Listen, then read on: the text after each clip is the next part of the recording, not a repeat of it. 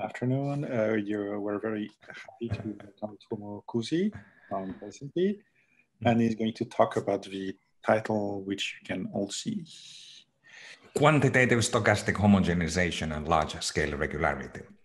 So let me just comment that basically I think that the order that I would have given basically the first lecture, sort of like, because I have a very colloquial style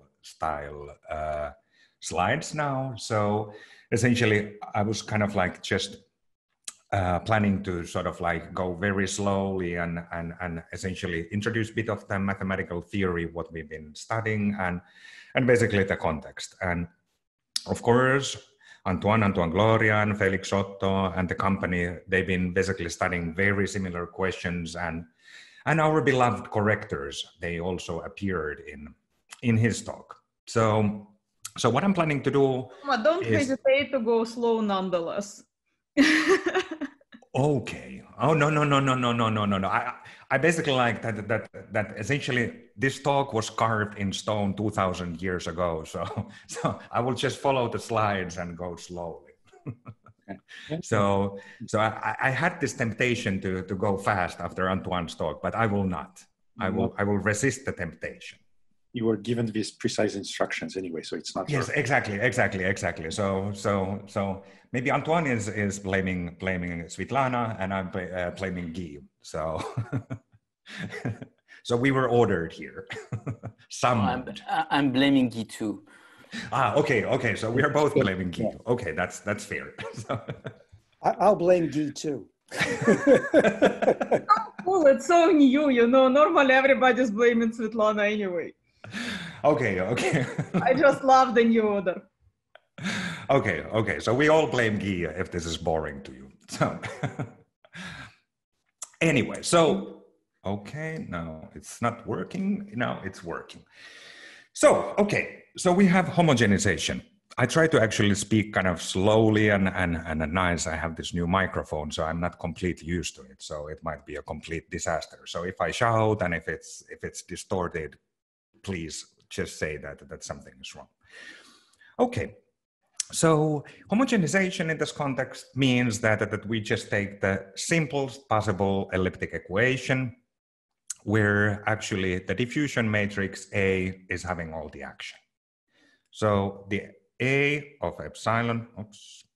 So now I try to use my iPad here. So that just means that we are somehow scaling the coefficient field with epsilon, and epsilon is thought to be very small. And as epsilon tends to 0, we homogenize to an effective equation. So the effective equation it means that we have actually now constant coefficients, a bar, which is the diffusion matrix.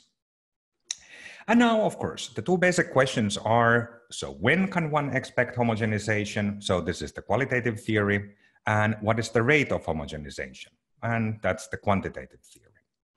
And essentially the qualitative theory, this was more or less established in the 70s, 80s. And the quantitative theory, it's more like a product of 2010 to now. Okay. So let me start with a simple example. I promise you that I will go slow. Oh, maybe I now take away that one, like that.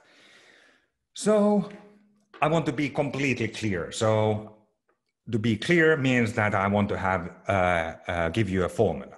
Okay. So essentially, I take this like very simplistic example. So I have a wire, and essentially I have blue, which is a good conductor, and then I have some impurities in the conductor, which is the red. Okay. So there was certain law for it. I had it essentially almost IID. The good conductor is where we have basically a constant 1, and the red one is 100 times worse conductor. So we have basically 1/100. So this is the resistor. Okay. And then we set the potential. So we put boundary value 0 on the left, and on the right we will have 1. Okay. So the equation then basically becomes as I wrote. So this is a 1D ODE. And of course, we can basically solve this one. We just integrate it from 0 to x and use the boundary conditions, and we can write the solution. So essentially, we have this normalizing constant, which is just the integral of 0 to 1 over a t over epsilon dt. So somehow the harmonic sum of the resistors is appearing. So this is where I always say that when you have this magical formula, 1 over R1 plus 1 over R2, this is where it makes its appearance. And now the thing is that where we have kind of high energy density, so that is where the heat appears into the system. So you see, it's basically, it's kind of like that when we have the 1 over 100 region here, so essentially the solution wants to stay almost constant. Okay, and then all the, and then all the action is actually happening when we have the, it's want to stay constant when we basically have the high conductance, and then it wants to jump when we have the low conductance. Okay, so now, and this is basically where you see the heat. This is happening in the resistors, right? So now what is homogenization? So here I basically insert more impurities, but they are kind of like less weighty, okay? And you see that what happens is that this starts to resemble just a line, right? And this is just 1D homogenization. 1D homogenization is saying that when I add and add, I don't know if you can actually see the red lines anymore. There are so many. So you will homogenize to the line. Okay, so that's the very basic homogenization. And in 1D, we can basically write formulas for everything. So maybe that's not very interesting part of the theory. But anyway, this is a very good example to keep in mind. So I had some kind of like a random sampling of the impurities into my wire, and then I compute the corresponding solution. Okay. Now, what about the coefficients in the higher dimension? So I will just kind of throw you in a couple of examples. So what do I mean? So these are the two most classical examples, maybe the checkerboard and then Poisson point process, where I attach to each point basically a small ball of size epsilon. Okay. So now you could, for example, think that in each black square, the conductance would be like 9. And in each white square, it would be 1. Okay. And then the question is that when we take more and more these black and white cubes, we somehow flip the coin in each small cube. If it's tails, it's black. If it's heads, it's white. So we ask that what kind of basically large scale phenomena we will find. Okay. And of course, the same thing here. So I would just basically put the 9 to blacks and 1 to whites. Okay. Well, this could be also a bit more complicated. So this is something like I essentially take the white noise, I convolve it, and I truncate it away from 0, and I truncate it above. So when you see lots of red, you will basically put high conductance, and when you see blue, you will put low conductance. So that could be one model, of course, completely artificial. So originally why I got interested in, it's basically, I was studying a bit physics when I was a child.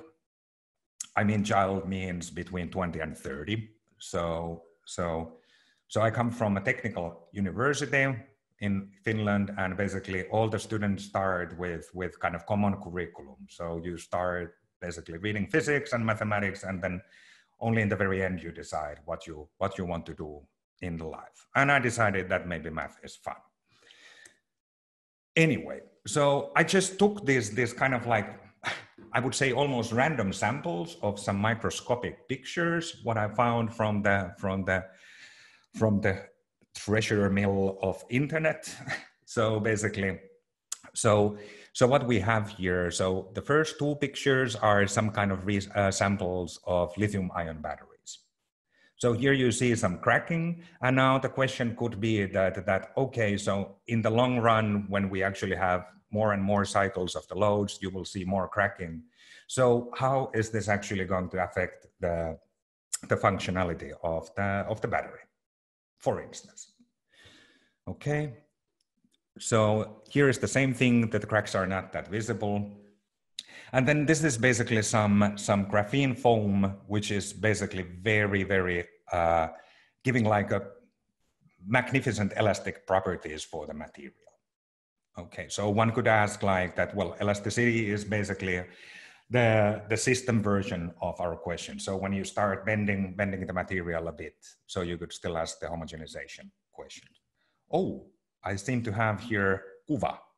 So this is the Finnish lesson for you. Kuva means picture or figure. So in Finnish, remember that. So, and then the fourth picture, it's just virus coding, which I found interesting because it was basically boosting somehow. So you code with this virus, basically something like steel pans or something of industrial size, and you're able to reduce the bubbling.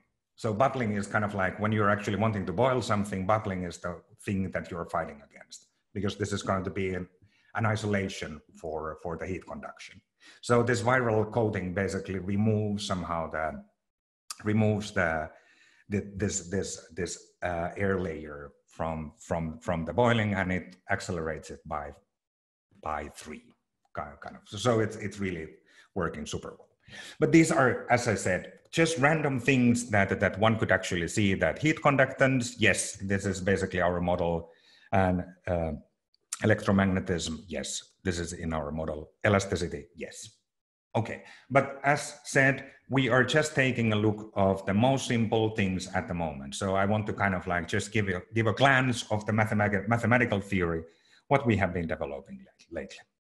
Okay, so assumptions. So how we can track basically these properties of the materials. Okay, so first we start with collecting all the symmetric matrices. So you can actually do the non-symmetric case as well, but let's concentrate the easy one, which is just symmetric matrices. Actually, this is pretty interesting that you can assume that A is just a scalar field. Okay, so we take symmetric matrices and whose eigenvalues are between 1 and capital lambda. So lambda is just some given ellipticity ratio. Okay, so then what we do, we collect basically the sigma algebra generated by these mappings. A maps to A phi, and phi is just a compactly supported test function. Okay, so for example, now you could ask like that, oh, but are our solutions measurable? Oh, yes, they are, because you can actually approximate them by finite element methods. So this is, you can easily see that this is actually covering nicely the measurability issues. And moreover, I always say this joke that measurability in this business, at least for me, this is something that my lawyer needs to know. So this is kind of like the beef is not in measurability issues. So everything is measurable, just take it for granted. This is basically, the important part is now that we basically assign a probability measure for the sigma algebra. Okay, so let's go a bit back. Maybe this is like the easiest example. So how would you do there? So of course you would essentially take the product structure, right? So you would collect all the matrices which is possible from this collection. So it's like, I don't know, maybe 64 times or 32 times 32 cubes. So that gives you basically 2.64 or 2.32 squared different combinations here. And you will each assign probability for each one of those. Okay, so it's a bit heavy, right? So you don't want to actually compute all of the possibilities, right? So this is kind of like one reason that you want to actually go and say that maybe there is some uniform behavior that you can actually follow here, which is exactly the homogenization. So instead of going through all these cases, you want to actually do the homogenization and say that I just need to basically solve that one easy equation, which is essentially solving Laplacian. And Laplacian we can solve numerically, right? Okay, so my assumptions on P. So that's the data. So that's the data of my problem. Okay, so somebody gives it to us. Antoine likes to call basically these assumptions as sporty. But yeah, I kind of like them. So you can do assumptions which are much more general and this is basically summarized elsewhere. I just want to have like this simplest possible assumption. So you have unit range dependence. Whenever two pieces, two subsets U and V are distance one away from each other, they are independent. So it means that you take a random variable depending on sigma algebra or constant coefficients in that U or V, they are independent. Okay, right? And then the first one is basically saying stationarity.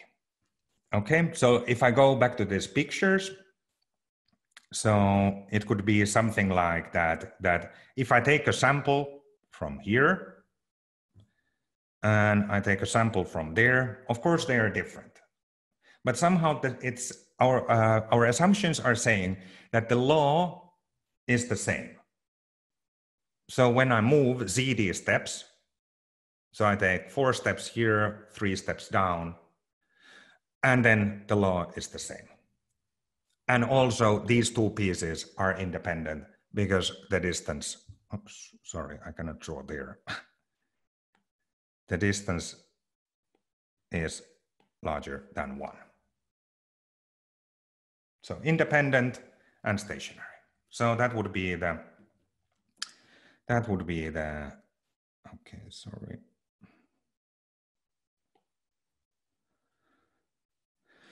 That would be the assumption. And as said, so theory can handle much more general mixing conditions than this unit range dependence. Okay, do we have any questions at this point?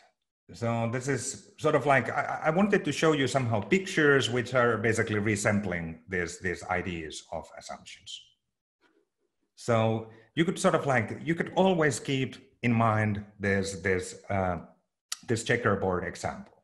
So that's good enough. Okay. Now, the first naive thing would be, of course, to guess that okay, so what is this homogenized matrix A bar?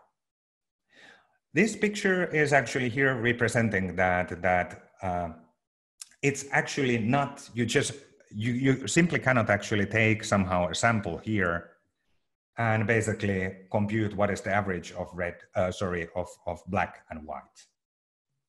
This has nothing to do with the situation. Why?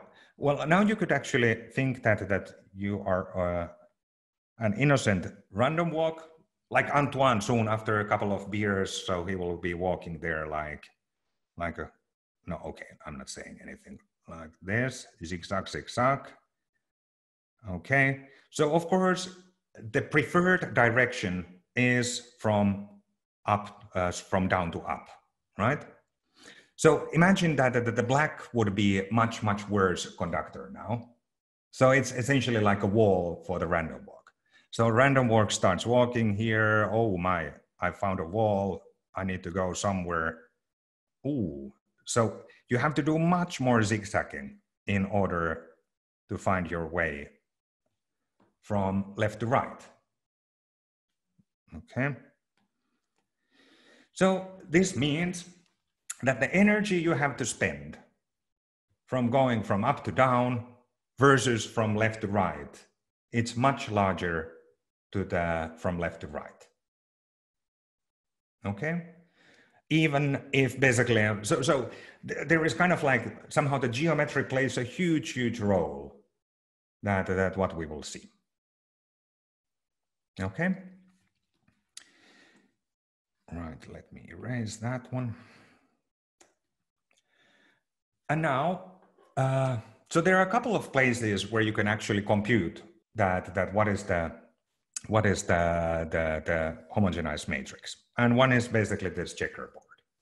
So I have here now, as I said before, so I will take 9, coefficient 9 in the black region and 1 in the white region, just the identity matrix otherwise.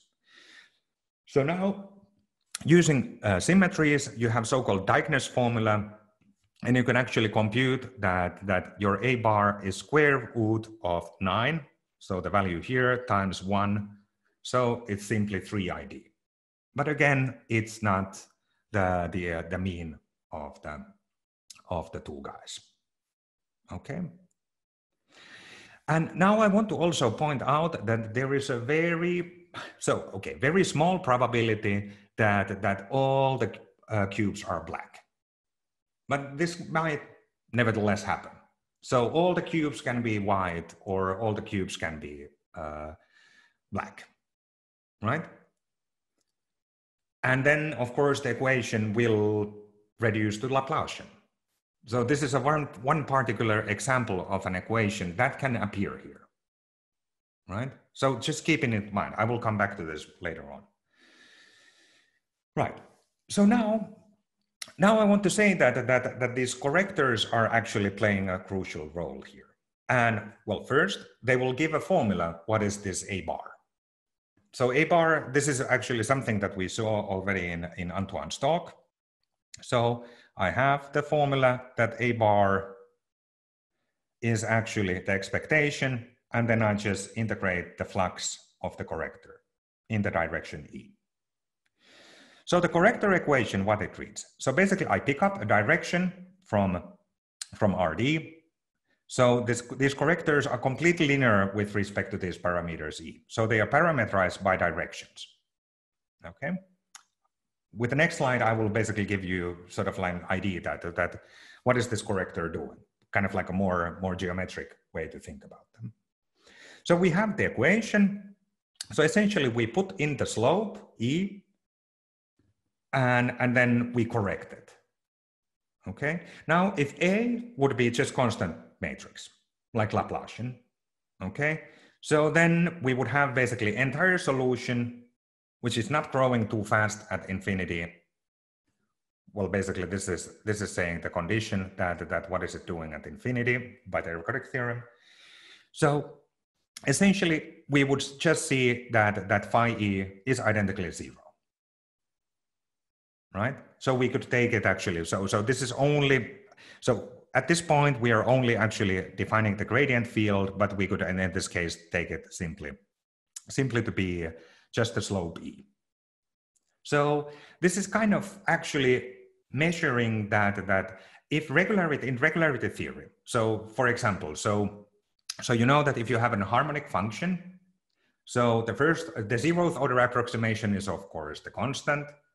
The first order approximation is the affines, and then you will have harmonic polynomials, right? Like Legendre polynomials or something, no, just harmonic polynomials, sorry. And we would basically see that this would be the first order approximation in the case of the Laplacian, okay? So now, what do I want to say?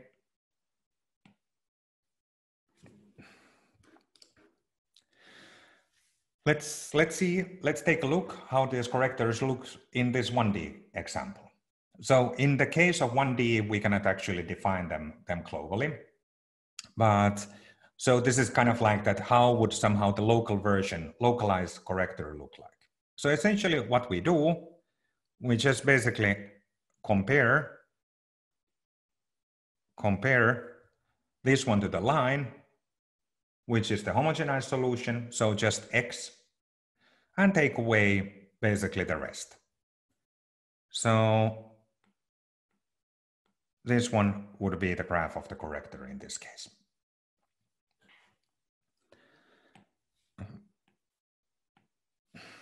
So they are a bit more complicated in in higher D. So this is two-dimensional case. Again, this is an approximation. So basically here we have like 80 times 80 cell, and we take basically Neumann boundary conditions. So they wrap around. So this is like an approximation on torus. But you see that you have like these mountain ranges. So traveling to the orthogonal direction of the direction E1. Or here mountain ranges to that direction. So these correctors are basically, so one could of course want to have them basically completely local. So they would be some kind of like local thingy and not depending on anything. But now I want to actually mention one thing from the like bit more theoretical side of math, which is unique continuation. So unique continuation, if our coefficients A are Lipschitz continuous. So then if I change my coefficient field million light years away, I will basically change my solution here. Not very much. And of course, this is basically the challenge of the quantitative homogenization, to say that if I change my coefficients far, far, far, far away, so how much is my solution changing here? But it's changing. It's never the same, because otherwise we would violate the unique continuation. Okay. Well, here you need some regularity from the coefficients, just to be said.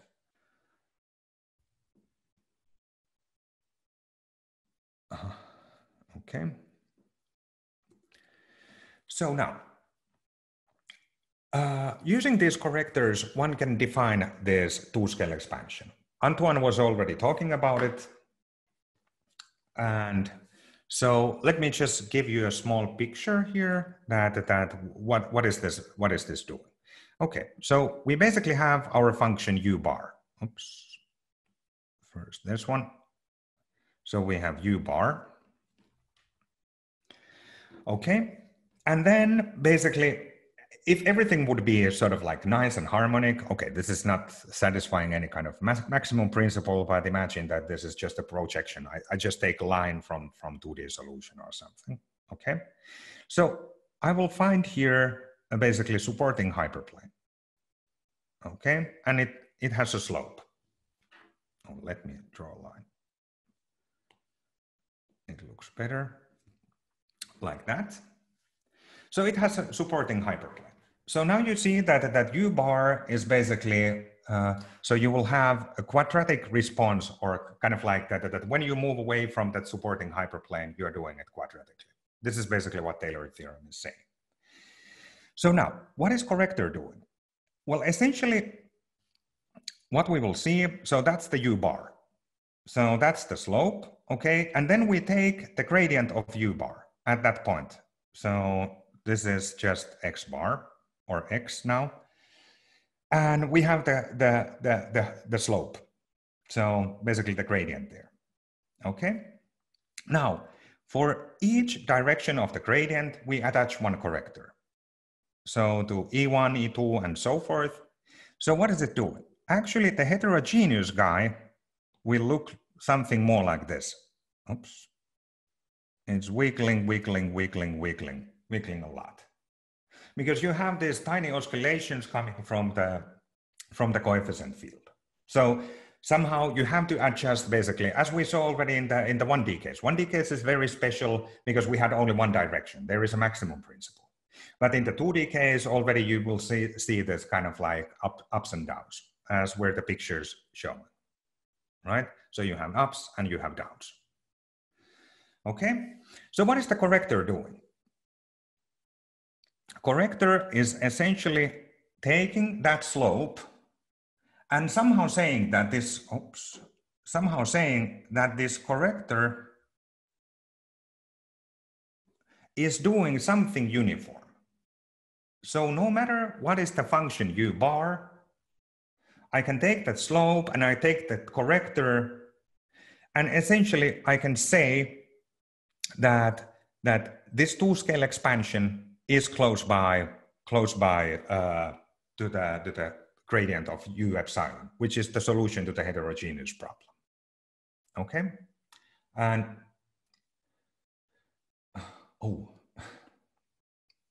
okay, so the thing is that sorry, Antoine is actually sending me some messages. I will answer the questions later. Sorry. Yeah, okay. There is obviously a thing that I'm being a bit sloppy with the details here. So I'm just essentially kind of like, you can take dimension high enough. Let's take 3. Oh yeah, okay. There is actually a footnote which is saying that in 2D there is a log correction. Anyway, so what is it saying? So one would be, of course, very happy to prove some kind of H1 estimate. H1 estimate saying that the gradient of U bar is close to the gradient of U epsilon.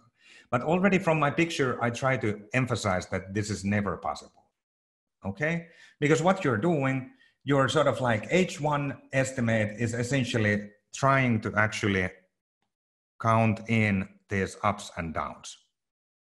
So if I start taking the gradient, I will actually make basically O1 error. If I don't basically have that some uniform correction to my function U bar. And this is the idea of the two-scale expansion. You are somehow correcting with a universal function, any function, so that it almost satisfies the equation. So that's the idea of the two-scale expansion. And now one of the main goals is to then prove that you have somehow that U epsilon is close to U bar with a quantitative rate. But there has to be basically a universal stochastic constant or random variable X. Okay, let me try to explain that. Why is this so?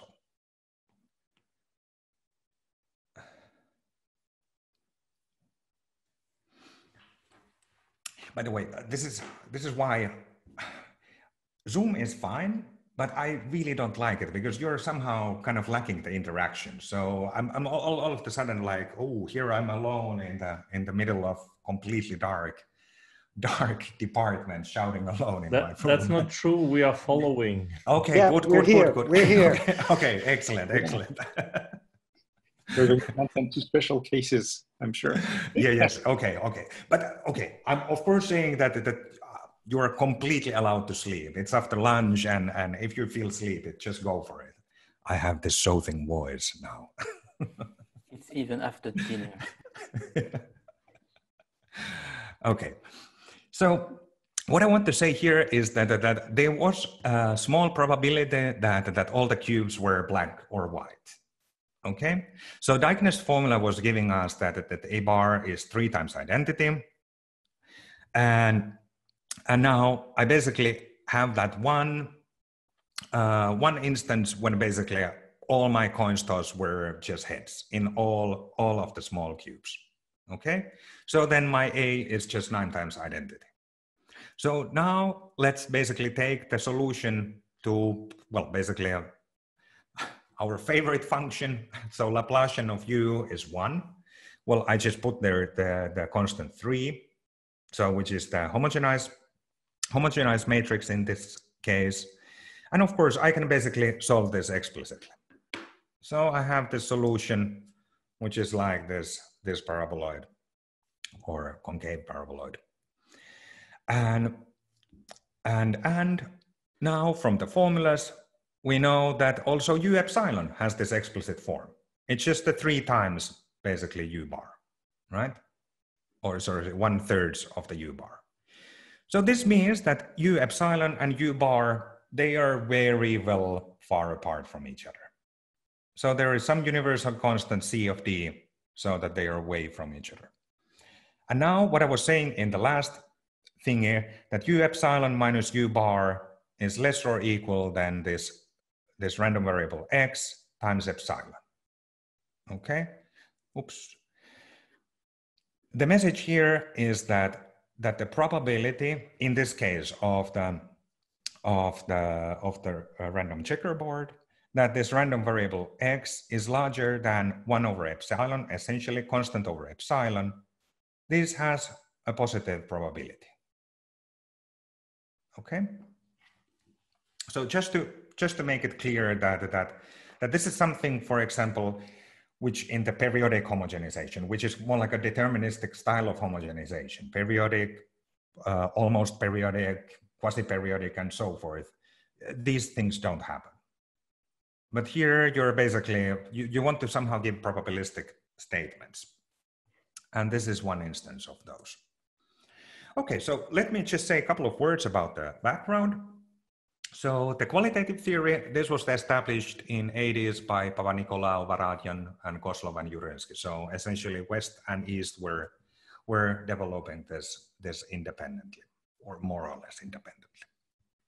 Okay, and then also Italian school entered in the 80s. So this is Dalmaso and Modica, and they basically developed a different proof, which is a kind of like genuinely nonlinear proof. And they use variational methods. And then later on, like, well, this is like 2010, then Scott Armstrong and Charlie Smart basically started to develop this variational method further. Okay, in the stochastic setting. And in the 1980s, basically there was this large-scale regularity results in the periodic homogenization by Avellaneda and Lin. And I think that Fang Hua was at least here a minute ago. Maybe, let's check.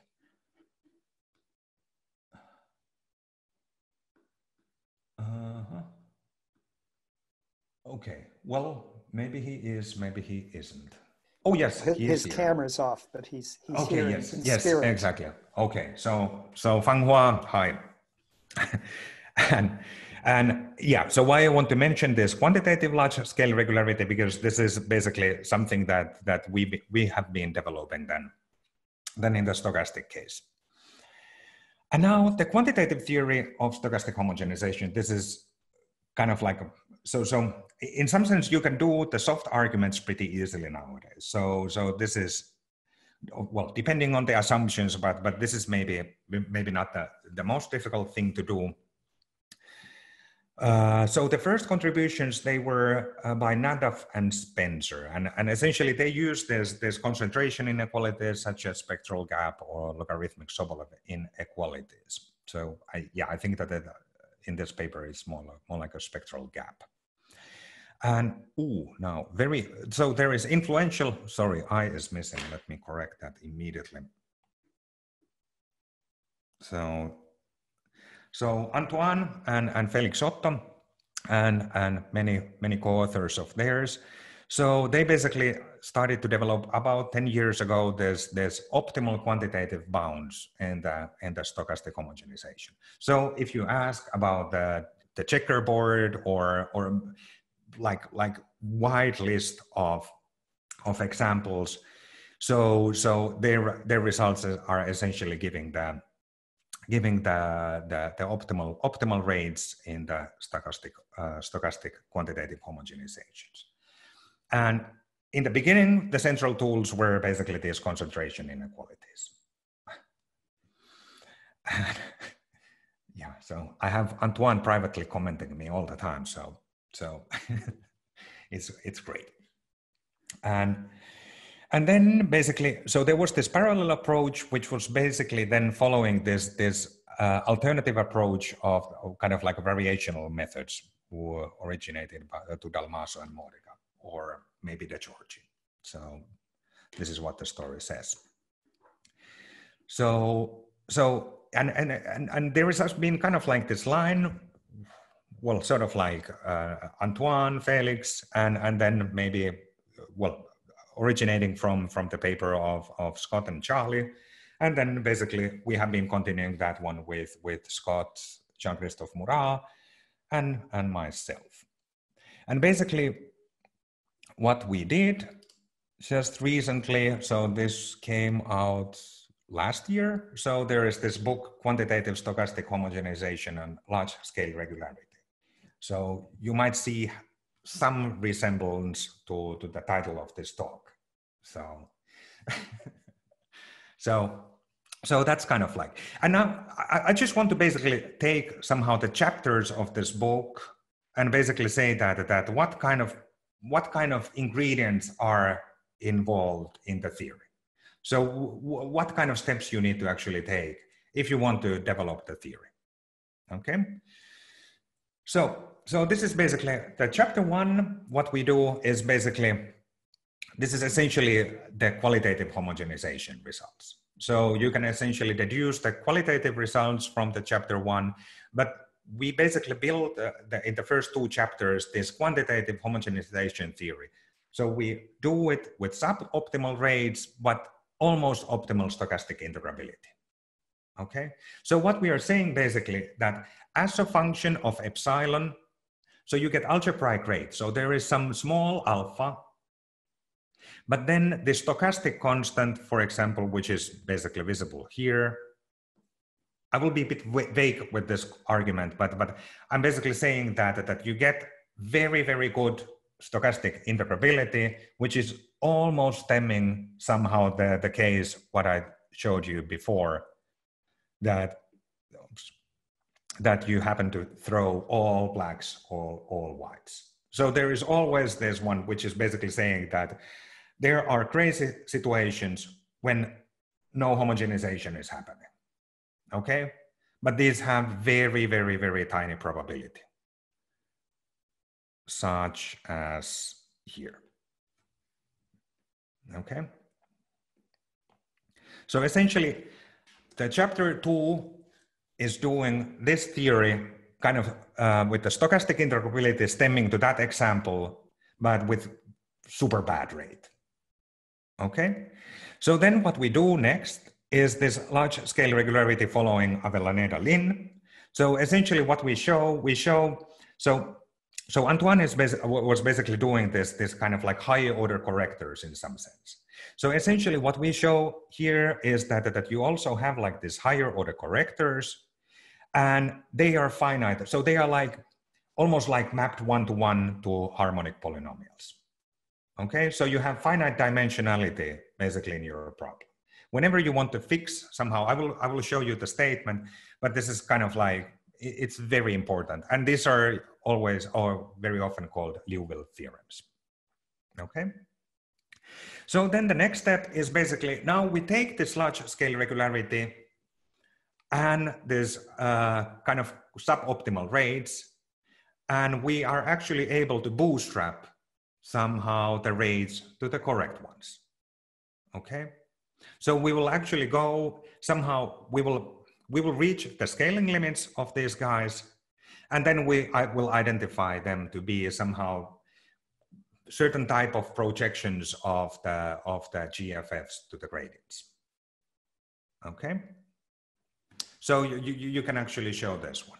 And now, having this one in hand, basically you have all optimal now, so then you can do the 2-scale analysis and have the right stochastic integrability and correct scalings in epsilon. And now the rest one is maybe this one, the chapter 9. So we will get basically that how you deduce from this 2-scale analysis, basically optimal green function bounds. So you will have like a good expansion of the green functions. And then there is a bit of nonlinear theory and also the non-symmetric case and the parabolic homogenization. Okay, let's see now how much I have time. So it was 1 hour or 50 minutes or what was it? I am not sure, but I would say between 5 and 10 minutes. 5 and 10 minutes. Okay, so then, yeah, okay. A little late. Right. Okay. So let me just basically say that this is very similar to the things that Antoine was actually talking. So I will just give you a kind of like a glimpse that what is this sublinear growth of correctors. So this is basically that you almost have the optimal integrability and crappy algebraic rate. So this means that I fix any number S between 1 and D. So S is D would somehow corresponding if that one would be a closed interval, that would somehow correspond to the case that it's all black or all white cubes. Okay, so D is somehow the borderline exponential integrability stemming to that. Okay, so I have a minimal scale. Okay, so minimal scale is that if I start taking radii which are larger than my minimal scale, then I know that the correctors are basically growing sublinearly. Okay, so sublinearly means that I have this parameter beta. So beta is strictly larger than 0. So linear growth would be without this term. Okay, sublinear growth will mean that I will win basically bit of the linear growth. And what do I have? I have also that the gradients in h-1 norm. So this is kind of averaging the wiggles out, and the fluxes are also converging in h-1. So h1-1 is basically just kind of, you can think that convolve bit with the heat kernel and integrate over time. So that's kind of like the smoothened version of the, you simply get rid of the wiggles. So that's what is h-1. Okay. And now what is the optimal stochastic integrability? Well, this means that x is less or equal than OS of theta. So this is kind of just coming from the O notation. So this means that you have exponential integrability up to exponent, up to exponent s, and you just take the positive side of that one. So you see, if s would be d, so I was giving you the 2D example, so that would be 2. So kind of like I would get nearly Gaussian integrability here. So SS2 is the Gaussian integrability. Okay, and okay, so this is just by means of epsilon, this part. Okay, and now I just want to say something. I had in my title, I had the large scale regularity. Okay, I need to skip this part now. So what can one do with this this two-scale expansion? One can show so-called harmonic approximation. So essentially, if I have a solution, homogeneous solution, well, to some boundary value problem or whatever problem, just local solution. So I will find a good approximation U bar for this U. For us mathematicians, this is victory. We already know that our crazy function is approximated by something which is very, very nice. Okay. Now, what can we do with this information? Well, basically, we want to say that somehow this gives us a kind of like a good expansion of the solutions. Okay. So I have two sets of solution. Just basically, this is meaning that I have a solution set in set U and corresponding homogenized solutions. Now I start putting some conditions in the infinity or at the infinity. So there is a certain growth rate for it. Okay. So if K would be 1, this would be like linear growth. K2, quadratic growth, and so forth. So I'm just asking like, so what are these guys? So classical Liouville type results for the harmonic function is that you will just basically get polynomials. So this is Liouville theorem for harmonic polynomials or harmonic functions. So now I want to say that the theorem I want to show is basically something similar for this heterogeneous solutions. So this means that if I have a certain growth, so if my solution is not growing faster than polynomial power k at infinity, then I can actually approximate it with a polynomial which is a bar harmonic. So it's a kind of like nice harmonic polynomial. Okay, and vice versa. So I will always find for every p, I will find this u, which is satisfying that. And this is already giving us that somehow if I mod out kind of AK minus 1, so the dimensions will match. So this will give us a canonical mapping between the set of polynomials, harmonic polynomials, and then these heterogeneous polynomials, as we can say. Moreover, the number 3 thing is saying that any solution, local solution, I'm just saying that we have a local solution in a ball BR. So that can be approximated super well by these heterogeneous polynomials.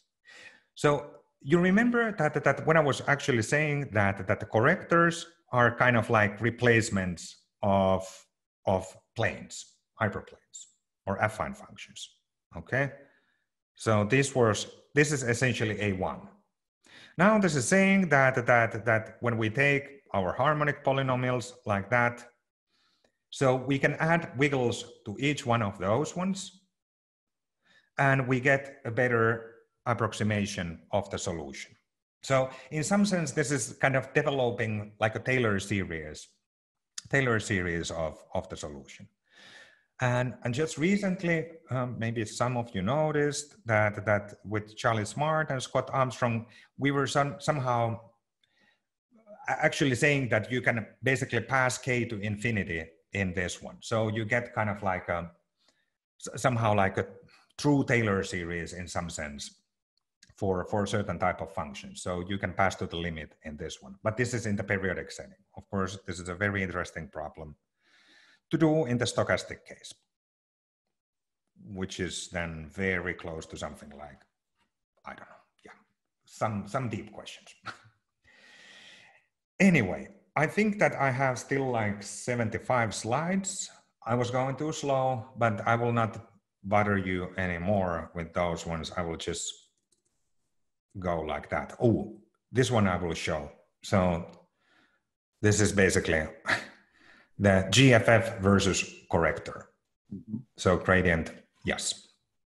So, well, in the proof, in chapter 5, we proved that this is the same. And this was done independently by Antoine and Felix Otto as well.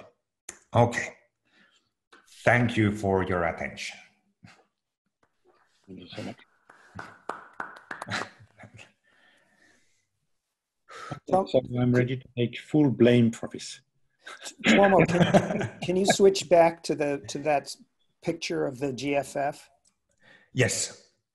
So could you just tell us what this statement means? That these are literally the same, or no. Of course, I never can basically find that precise white noise which was actually giving me that. So it's kind of like just basically saying that statistically they look the same.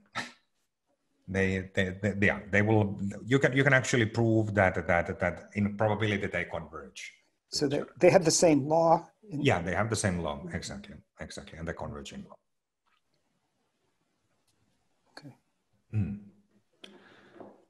Right. So there was many provocative pictures and without proofs, but this was supposed to be more like a colloquial. If I could just add a comment, the jointly converging law.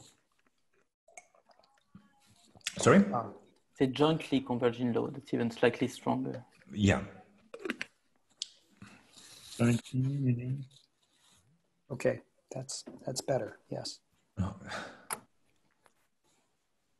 Mm-hmm. More questions? Yeah. I have a few questions. Okay. Good. So first, more a remark about the sporty assumption. So you know this finite range of dependence. Yes. I like to call them sporty. Yes, exactly. Didn't I say that? I think that I mentioned yes, you said sporty. that. You said that, and Yes. I wanted to explain why, because I'm not a sporty guy, as people might know. But I like sporty assumptions like that, and the reason why I think I find them sporty is because they don't come with a sensitivity calculus.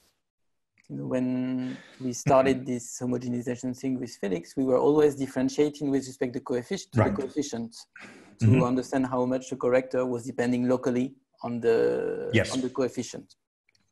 With finite range of dependence, you don't have that. No. So which make it more difficult. So you have to rely much more on the PDE. Right. But on the other hand, it's easier because the mixing condition is linear and you have a linear equation.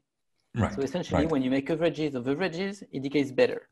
Whereas if you have a nonlinear mixing condition, that's not always true. Right. So that's one thing.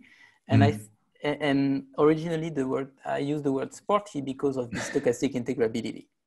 The thing is, if you're only interested in scalings, morally speaking, if you're a physicist, you give me a coefficient field, I'm pretty sure to be able to prove that it satisfies a variance estimate or a functional inequality in the form or the other. Right. Because everything you will come up with is constructive, and as soon as it's constructive, it satisfies this kind of thing.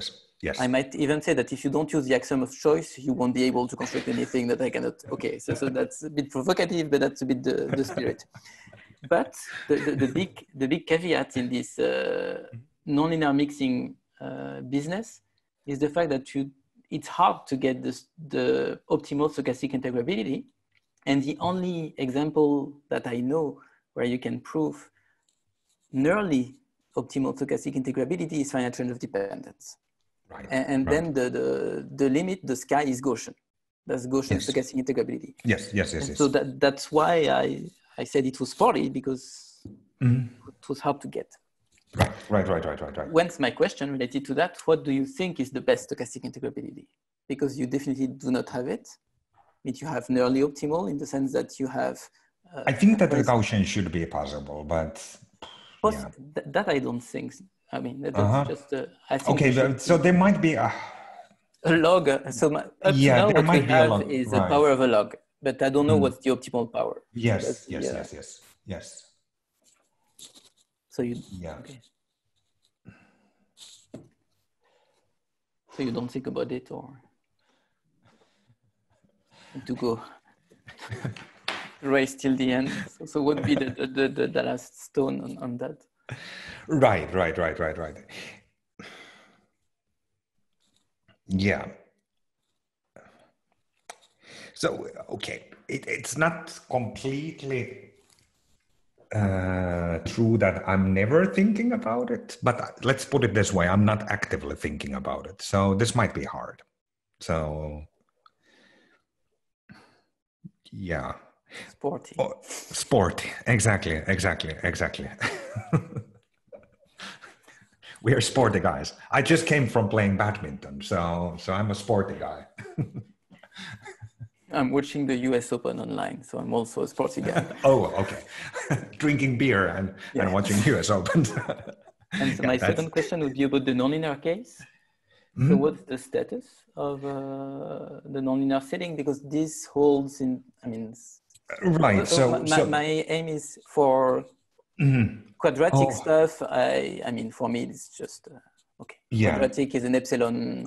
Maybe it's hard to do and technical, but you can do it if you just instead of considering divergent. But for really nonlinear guys. Yeah. So in the sporty case, I think that it's certainly doable. I mean, the quadratic, uniformly convex, blah blah blah. But a really nonlinear guy. Yeah, but you see, the point is that I think that this is already in the periodic setting. It's a bit annoying. So somehow you have like, you can easily prove like homogenization, but then basically, if you want to kind of like launch the machine, somehow you need kind of like that somehow a good concept of convexity. And in the case of the P Laplacian, for example, so this is kind of given by this nonlinear function. It's kind of like nonlinear function of the gradient. So which is kind of like that's somehow the description of the convexity. And now there are basically no proofs that this is somehow that the homogenized Lagrangian is actually having that kind of convexity. I think that there is no proof for that yet. No, I think it's not true. Yeah, I think so too. But you know, I'm not that bold as you. I should be more bold. I'm also kind of like tending to think that if I would try it, I would try to prove the counterexample. But now you can kind of like shift the goalposts. You know, you can kind of say that okay, but what if I assume this one now? So, because homogenization is happening, we know by Dalmaso and Modica. So that's for sure. So they did basically the PKs, for example. So we are talking about homogenization of P-Laplacian. Yeah. So kind of like different sort of kind of energies which are sort of like not quadratics. Okay. So yeah. But I don't know if this is really the most interesting quadratic or kind of like nonlinear, kind of like truly nonlinear energy to begin with. I'm not sure. Maybe I would do something else. It's the way towards nonlinear elasticity. So I think, yes. Oh, yes, in this sense. But you know, I buried myself for, I don't know, 30 papers in P. Laplacian. Honestly, I really do think that I did my part. Or you're the best person to do it. I have a question from yes. the so this is homogenization for operator like Divé-Grad. Mm-hmm. Is there anything that looks like this for for eigenvalue problems and like for Schrödinger operators, and then where you would apply this scheme to okay, at least in the lower part of the spectrum. Yes. So well, okay. So this is something that we did in the periodic setting. Just okay. So you can actually somehow use the block theory to get the lower part of the spectrum in the case of periodic coefficients. And now Antoine is maybe the one to answer about the low part of the stochastic. I think that this is still completely open, right? Well, the thing is, so if you homogenization. So let me write the equation. So that would be, I think that this is what we are talking about. So you have A epsilon nabla U epsilon is lambda U epsilon. And let's pose it in the whole RD. Well, the thing is, if you had homogenization, you would have delocalization. So yes, yeah, yes, that's exactly. A bit the and I do believe that Divé-Grad behaves differently than minus Laplacian plus V at the bottom of the spectrum. Oh yes, yes. And for instance, using these correctors, you can try to make some kind of, that's something I did. So some kind of proxy for Bloch waves. Right. So Bloch waves, that's essentially a plane wave modulated by a periodic function, and you choose the periodic function so that so your plane wave starts the periodic function is an eigenfunction of your operator. Right. That's the way you can do it by hand, right?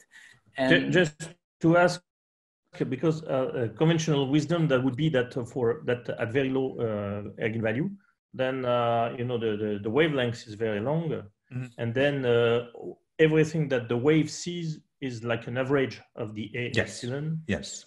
And so that you replace that. Right. Okay, so my answer would be you cannot do that at the level, okay, I cannot do that at the level of the eigenvalue problem, but what I can do is look at the time evolution. You take the wave equation, you take an initial data, which is like a very large bump, and you can quantify for how long this remains like a big bump, and that goes away. And then I can quantify this depending on dimension, depending on the time, and depending on the quantitative assumption of your coefficient, and that's very related to correctors. And then using that, you can define approximate Bloch waves. Right. Yeah, in the periodic setting, your intuition is completely correct. So in the stochastic case, this is a bit more subtle. No, much more subtle. Yes. Okay. This was my. Okay. So you see the difference here. It's kind of Antoine is much. I say a bit. You're too British. Meaning was exactly the same. So we decided that the rest is for discussions, and we thank you all. Okay, thank you. Thanks a lot. And so I guess Yeah, it's at the hour that we're resuming, right, with questions and answers. Okay, so we have a 5-minute break, like. Yeah, 7. Yeah. Coffee. Sorry, could anyone please remind me what we are discussing after the break? We don't know yet. So after the break, I think Lee maybe is directing it, so maybe he can make a comment. So after the break, there will be part of the extended QA session for the 2 talks by let's see, Professor Bonnet-Bandia and Professor Kuusi. So I guess if you have additional questions after this, we can keep on talking. So yeah, cool. Thanks a lot. Yeah. And then after that, Antoine Gloria, right. also. Yes. We'll be around. Okay. Yes. Okay. Okay, time for a coffee. Yes. So we'll resume on the BRB. Okay. Indeed. Bye.